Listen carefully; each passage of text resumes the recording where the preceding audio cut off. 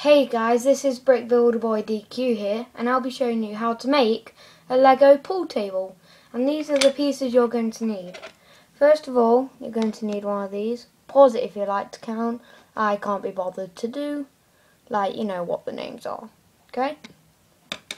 And then you're going to need two of these. Two of these.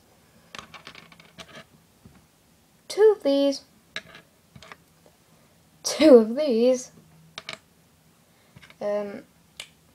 Two of these. If you've got this, you can have these twice, but I've only got one right now. Or if you want, you can have two of these, but because I can't find one, I'm using two of these and one of these. Okay, so we're going to get started on the actual thing. So first of all, you're going to take this space and take this piece here and stick it so there's lines on the outside like that.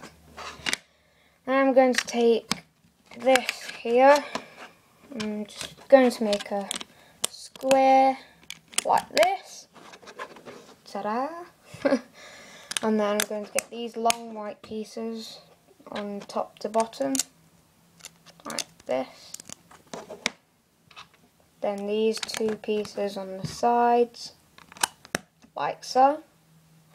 Then we're going on to the bottom. You're going to take these long pieces and stick them right like that.